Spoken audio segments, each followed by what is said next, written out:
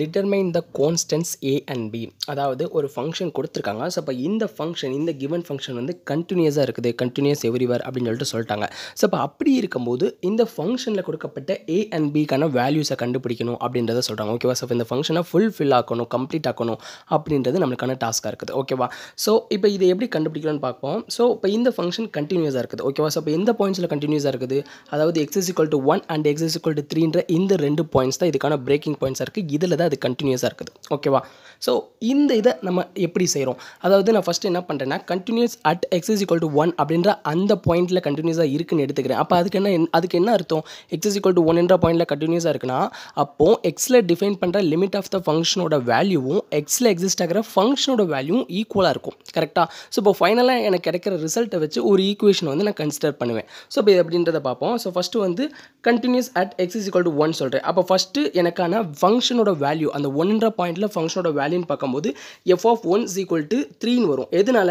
So இப்போ எந்த இடத்துல என்னோட x வேல்யூ வந்து ஈக்குவல் டு 1 இருக்குன்னா ஃபஸ்ட் இந்த இதுதான், x less than or equal to 1 இருக்கா. ஸோ இப்போ இந்த கேஸ் தான். அப்போ இதுக்கு கரஸ்பாண்டிங்காக இருக்கிற ஃபங்க்ஷன் தான் வரும் 2x + 1. ஸோ இப்போ இதில் நான் 1 போடும்போது எனக்கு 1க்கான ஃபங்க்ஷனோட வேல்யூ 3 அப்படின்னு சொல்லிட்டு கிடைக்கும். ஓகே, அடுத்து வந்து என்ன கண்டுபிடிக்கணும், limit of the function. So இப்போ இதுக்கு first right hand and left hand limit கண்டுபிடிக்கிறேன். ஓகேவா? ஸோ இப்போ ரைட் ஹேண்ட் லிமிட் பார்க்கும்போது நம்மளுக்கு வந்து 1+, அதாவது 1 தாண்டி எக்ஸ் வேல்யூஸ் இருக்கும். கரெக்டாக? ஸோ இப்போ 1 தாண்டி இருக்கிற வேல்யூன்னு பார்க்கும்போது இந்த ஃபங்க்ஷன் தான். கரெக்டாக? ஸோ அப்போ இதில் என்னோட எக்ஸ் வேல்யூ 1 + h. ஹச்ன்றது என்னன்னு தெரியும் உங்களுக்கு. ஸோ இப்போ ஹச்ன்றது வந்து அந்த 1 + h, அதாவது 1 தாண்டி இருக்கிறனால அந்த ஒரு எக்ஸ்ட்ராவாக நம்ம ஆட் பண்ணுற அந்த வேல்யூ தான் ஹச்ன்றது. ஸோ இப்போ h → 0 f(1 + h) இருக்கும்போது என்னோட ஃபங்க்ஷனை டிஃபைன் பண்ணுறேன். ஸோ இப்போ இதுலேருந்து நான் சால்வ் பண்ணும்போது ஃபைனலாக எனக்கு a + b அப்படின்னு சொல்லிட்டு கிடைக்கும். அதாவது என்னோட right hand limit at the point x = 1 சொல்லும்போது a + b கிடைக்கும்.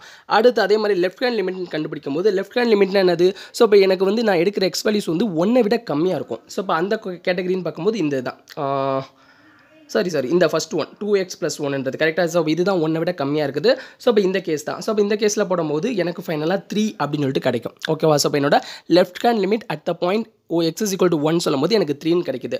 ஸோ எனக்கு நல்லாவே தெரியும் 1ல் அந்த ஃபங்க்ஷன் கண்டினியூஸாக இருக்குன்ட்டு. இப்போ என்னோட மெயின் டாஸ்கே வந்து அந்த a and bக்கான வேல்யூ தான் கண்டுபிடிக்கணும். கரெக்டாக? ஸோ இப்போ இதுலேருந்து கிளியர்லின்றது என்னது எனக்கு நல்லாவே தெரியுது. அப்போது limit of the function at the point x = 1னும் function value ஈக்குவலாக தான் இருக்கும்னு சொல்லிட்டு தெரியும். கரெக்டாக? ஸோ இப்போ அது மூலியமாக நான் இப்படி போட்டுருவேன். எனக்கு என்ன தான் a + bன்னு வந்தாலும் ஸோ இப்போ எல்லாமே ஈக்குவல் தான். ஏன்னா பிகாஸ் எனக்கு கண்டினியூஸன் நல்லாவே தெரியுது. ஸோ இப்போ எல்லாமே ஈக்குவல்னால நான் இப்படி போட்டுறேன். ஸோ இப்போ இது ஈக்குவல்னா இதுலேருந்து எனக்கு ஒரு ஈக்குவேஷன் எப்படி மாறும், a + b = 3 அப்படின்னு சொல்லிட்டு ஒரு ஈக்குவேஷன் இதுலேருந்து துண்டாக வந்து நிற்கும். அதாவது எனக்கு x = 1ன்ற பாயிண்ட்டில் கண்டினியூஸாக இருக்குன்னு நான் எடுத்து ப்ரொசீட் பண்ணும்போது எனக்கு ஒரு ஈக்குவேஷன் வருது. ஸோ இப்போ இதே மாதிரி x = 3க்கும் பண்ணும்போது இன்னொரு ஈக்குவேஷன் வரும். கரெக்டாக? ஸோ இப்போ இது ரெண்டுத்தையும் சால்வ் பண்ணும்போது எனக்கு a + b வேல்யூ கிடச்சிடும். ஓகே, ஸோ இப்போ நெக்ஸ்ட் வந்து கண்டினியூஸ் அட் x = 3ல் பார்க்குறோம். ஸோ இப்போ x = 3ல் ஃபங்க்ஷனோட வேல்யூன்னு பார்க்கும்போது 15 + 2a வரும். கரெக்டாக? அதாவது எந்த எக்ஸ் வேல்யூ ஈக்குவல் டு 3 இருக்குன்னா இங்கே third category 5x + 2a. So இப்போ இதில் எக்ஸுக்கு பதிலாக 3 போடும்போது எனக்கு 15 + 2aன்னு சொல்லிட்டு என்னோட ஃபங்க்ஷனோட value at the point x = 3 கிடைக்கும். ஸோ இப்போ இதுக்கு அடுத்து நம்மளோட ரைட் ஹேண்ட் லிமிட். ஸோ இப்போ ரைட் ஹேண்ட் லிமிட் என்னது,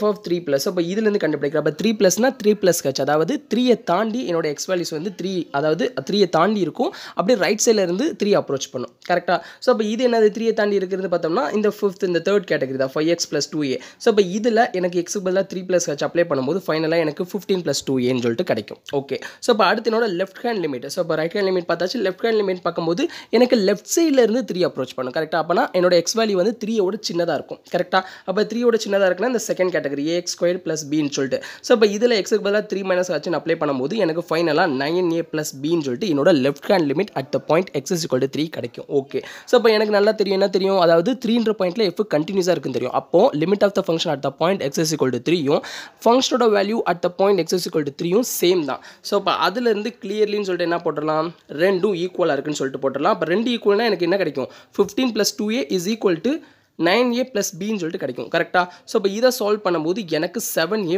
+ b = 15 சொல்லிட்டு இன்னொரு ஈக்குவேஷன் கிடைக்கும். ஆல்ரெடி நம்ம வந்து கண்டினியூஸ் அட் x = 1ல் என்ன பார்த்தோம், a + b = 3ன்னு சொல்லிட்டு ஒரு ஈக்குவேஷன் பார்த்தோம். ஸோ இப்போ இங்கே continuous at x = 3ல் 7a + b = 15 சொல்லிட்டு இன்னொரு ஈக்குவேஷன். ஸோ இப்போ இது ரெண்டுத்தையும் சால்வ் பண்ணும்போது நம்மளுக்கு a and bக்கான வேல்யூ கிடைக்கும். ஓகே, ஸோ அந்த 2 ஈக்குவேஷன்ஸ், அதாவது a plus b is equal to 3 அப்படின்ற எனக்கான ஃபர்ஸ்ட் ஈக்குவேஷன், அதாவது continuous at x is equal to 1ல கிடைச்சது. And 7a plus b is equal to 15 அப்படின்னு சொல்லிட்டு continuous at the point x is equal to 3ல கிடைச்ச second equation. ஓகேவா? So இப்போ இது ரெண்டுத்தையும் சால்வ் பண்ணுறோம். ஸோ இப்போ நான் negative sign மாற்றிடுறேன். So negative, so இப்போ இது கேன்சல் ஆயிரும். அப்போ ரிமைனிங் வந்து 6a இஸ் ஈக்குவல் டு வந்து -12 நார்மலாக இருக்கிற நம்ம சிம்பிளிஃபிகேஷன் தான். a இஸ் ஈக்குவல் டு 2 அப்படின்னு சொல்லிட்டு கிடச்சிரும். ஓகேவா? ஸோ இப்போ a இஸ் ஈக்குவல் டு 2ன்னு சொல்லும்போது இதை நான் வந்து ஈக்குவேஷன் 1ல் அப்ளை பண்ணேன்னா எனக்கு என்ன கிடைக்கும்? a இஸ் ஈக்குவல் டு 2ன்னு சொல்லும்போது b இஸ் ஈக்குவல் டு 1 அப்படின்னு சொல்லிட்டு கிடைக்கும்.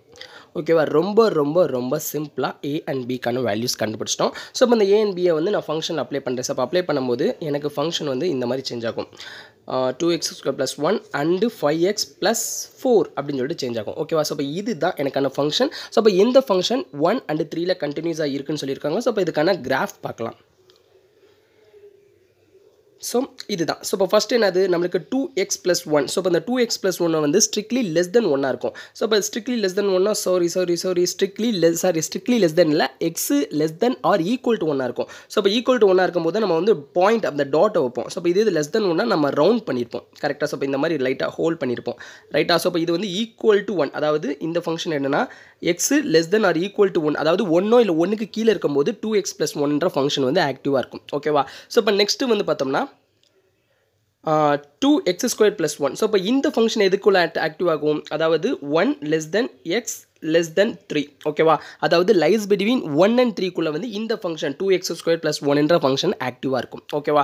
ஸோ இப்போ அதுக்கடுத்து 5x + 4ன்ற இந்த ஃபங்க்ஷன் எதுக்கிட்ட ஆக்டிவாக இருக்கும்? அதாவது எக்ஸோட வேல்யூ வந்து greater than R equal to 3, அதாவது 3யோ இல்லை 3க்கு மேலே போகும்போது இந்த ஃபங்க்ஷன் ஆக்டிவாக இருக்கும். ஓகேவா? ஸோ இப்போ இந்த மூணுத்தையும் கம்பைன் பண்ணி தான் நம்மளுக்கு வந்து இந்த ஃபங்க்ஷன் கிடைக்குது. ஓகேவா? ஸோ இப்போ இந்த ஃபங்க்ஷன் நல்லா பாருங்கள், 1 and 3ல கண்டினியூஸாக இருக்குது. ஸோ இப்போ இந்த நடுவில் வந்து ஹோல் எதுக்குன்னா நம்மளோட 2x² + 1ன்ற இந்த ஃபங்க்ஷனுக்கானது.